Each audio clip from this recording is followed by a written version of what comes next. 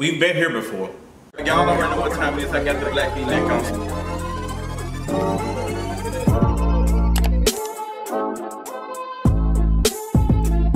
What is going on, y'all? We have got to talk about this Quavo and Saweetie situation.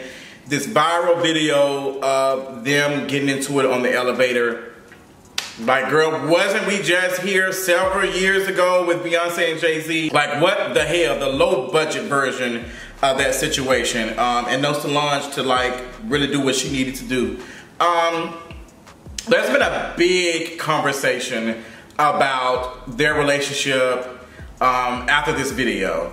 A lot of folks are saying you can tell that Saweetie is, you know, she caused the issue. She did something. Look how she was responding.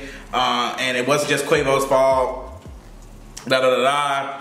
And they got folks who saying Quavo like is an abuser. Like you can tell by looking at this footage that something is not right. And honestly, I'm gonna be completely honest.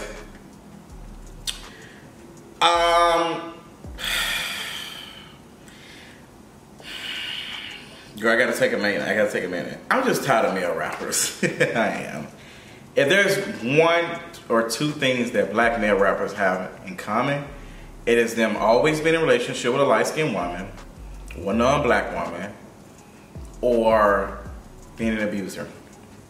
We've been here before. Like, it's too many at this point. It's too many. It ain't that many black male artists that are like mainstream, but if we can throw a rock and hit an abuser, what does that mean?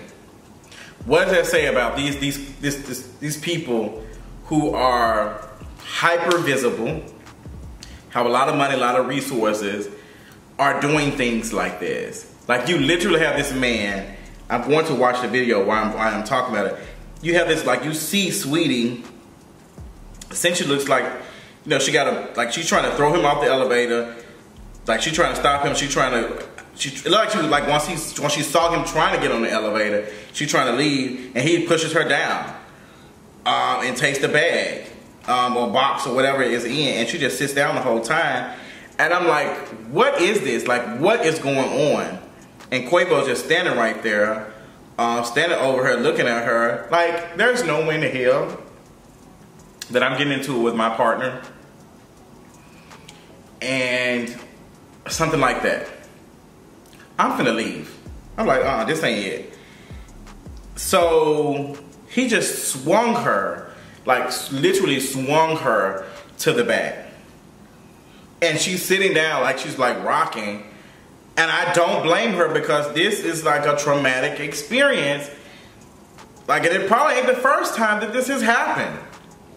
Now he's getting off the elevator and he is blocking the elevator door so it won't close.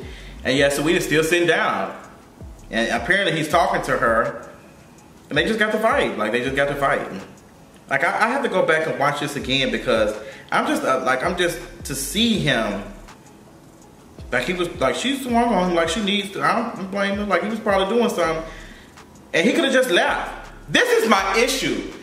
He was already off the elevator. He was already off the elevator. Like, why? Like, going back and look at it, he was already off the elevator. So what was his need to get on the elevator with her? Like, why is he trying to get back? Like, I don't understand that. Like, and then she's trying to get off the elevator and then he throws her down. Like, you cannot tell me, you cannot try to make Saweetie the aggressor. You cannot do that. And that's what men are trying to do right now. It's just that y'all trying to justify y'all being abusive in your own relationships. And there's some women out here justifying it too, because they think this shit is normal. And it's not normal. Because what happens when you go too far as a person who has lost a family member to a domestic situation, to domestic violence? How can you like, when do you say, when, like, there's only a point, there's only a moment when it goes too far. Y'all are on the elevator fighting. So what happens if this is happening and y'all in the car or y'all somewhere else and somebody lose control? Or what happens when you snap like this, that you are throwing somebody? That's not it. That's a toxic relationship. And now you have all these men, even these artists, other male artists are coming out and saying stuff and trying to justify, oh, like this is not love, this is toxic. And we have created a culture. We have not, I'm not gonna say we've created a culture. We're so used to this, like this is like the status quo or whatever you want to say. Like this is acceptable for this person to be experiencing. This is not. And it goes back, make me think about what Saweetie said on Twitter when she was talking about she did not want to be in a relationship, and she named what sounded like abuse. It sounded like abuse. She was talking about mentally. And I guarantee you, this is not the first time they have got into it physically like this. You can tell this is a known thing, like they do this. And it's just way too much. And I hope that she gets away from him. I hope that she gets away from it, because this is toxic. This is, oh my gosh, like, that's why I'm just like, girl. And like, this is just like normal. It's just like, girl, like he see her, like you can't tell me if this was me and I just got to fight with my partner. To swing her, like what was in the damn bag? What was in the box that was so important for him to like grab it from her? Like what was in there for him to be so pressed and so upset? I'm watching it again because I want to detail this. Like she done swung on him. She done grabbed the bag. Like it's just a lot going on in this little minute and 34 seconds. And he done look dead at the camera because he know, oh Lord, yeah, you in danger, girl. And he just standing over her. He just standing over her. Like, how do you throw somebody on the elevator and then stand over them? Like, even then he could have been talking like, are you okay? What's going on? Like, you doing too much. That, like, even that would have been better than just standing over her. Like what's going on? Like, he didn't care. He did not care. This is a controlling situation. And he's so nervous, he don't know what to do. Just a little fat forehead ass. I just can't. And she deserves better than this. And he didn't grab the bag that she originally had. So what's in there? Is it money in there or something? Like, what's going on? I guess it's just too much. Like, it's just too much. Like,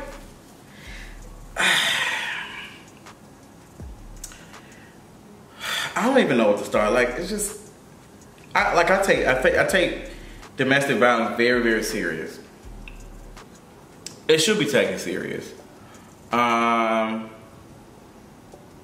just to see like another male rapper, you know, we seeing it, because I can just name a whole bunch. We got Chris Brown, Rihanna, and not like Jay-Z, you know, being mentally toxic to his wife. You have conversations about, who was that? I can't think, like Suge Knight was abusive to Michelle A. Who else is it? It's another, like there's so many like male rappers who have had this type of energy.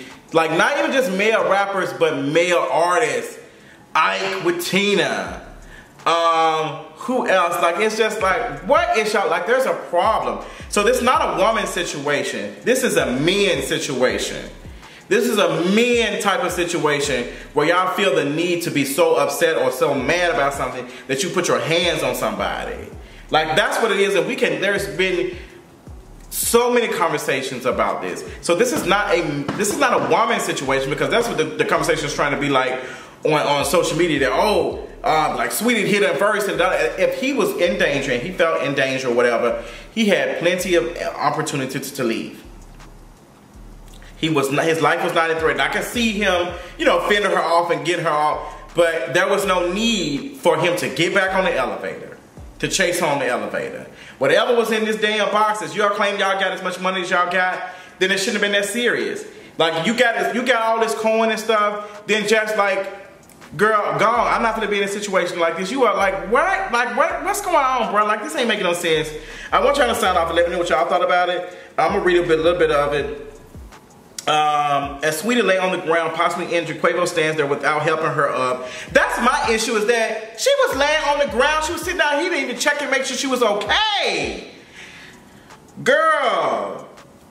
Oh, God. Quavo stands there without helping her up. Eventually, elevator opens with the guy standing outside, but he doesn't get on, and the door shuts again. Finally, the door lets open on the floor. Quavo starts to get off of the case, using it to keep the door open, and Saweetie picks himself up, and Saweetie picks herself up and limps up. Like she was injured. Like she was injured. We spoke with sources on both sides, and they both said the incident went down in 2020 at an apartment building where Saweetie was renting. Wow. Wow. That's last month. When was that? February? Saweetie and Quavo was out here recording themselves, giving each other gifts for Valentine's Day. Not too long ago, Saweetie was on Instagram, or whatever. He ain't getting, Birkin bag. Then he don't love you. Like I said in the video, like I got what she was saying with it. Like, girl, if you want me to be the stay-at-home girl and all this other stuff, then you need to be giving me some money. You need to be making sure I'm taking care of her. I read it as that. But it seems like a lot of y'all need respect, and we should be, getting respect more than all these materialistic things. And that's not something that you, that's not your fault that you're not getting. It's these men. So I don't want to put the responsibility for men to respect women on women. It should ultimately be placed upon men. But this parading around relationships and like making it seem that everything is just peachy, all of these things, and it's just like, it's unrealistic. And y'all be going through all of this stuff. Y'all be going through all of this like this, and y'all just crop and edit and Photoshop and post what y'all want to, and y'all be around here in relationships that are trash. That's why it's like this influencer. I don't want to call it influencer stuff. I don't want to call it that, but it's just, I really hate relationship goals. I abolish relationship goals because we see what happens. Like, these folks be relationship goals the whole time they around here hating each other. They can't stand each other. They don't want to be around each other. They fighting on elevators. Couples goals, all of that. I'm not amazed or amused or even entertained by seeing pictures of folks on vacations and all of that. You have to take that shit with a grain of salt at this point. You have to make your relationship for what it is, girl, and stop. Like, we can't be out here, oh, they relationship, girl, you just won't never know, because ain't nobody posting that shit. Ain't nobody posting they just got into it with their boyfriend like that. Ain't nobody around here tweeting about, ain't that many people doing that. It's people want you to see, and I wonder why. I think it needs to be a thought process of why we so hungry to portray this picture perfect stuff on social media. Why? Where is that coming from? Why do we feel the need to show everybody, oh, my life is just so perfect, look at all this? Like, celebrities do that. And then we find out, damn, y'all was going through all of this shit. Like, it's like, oh my God, it's hard for us to even, like, put that together. Like, damn. Like, it's hard for me to even, like, sitting down, thinking about this, considering all the stuff that Saweetie and Quavo was doing all over social media, and to find out they was out here dealing with that. Like, she was out here dealing with that, and then she talked about it. Ooh, I don't know. The video was a lot. It was extremely triggering, girl. Y'all watch it. Tell me what y'all thought about it, girl. And I'll talk to y'all later on tonight. Bye.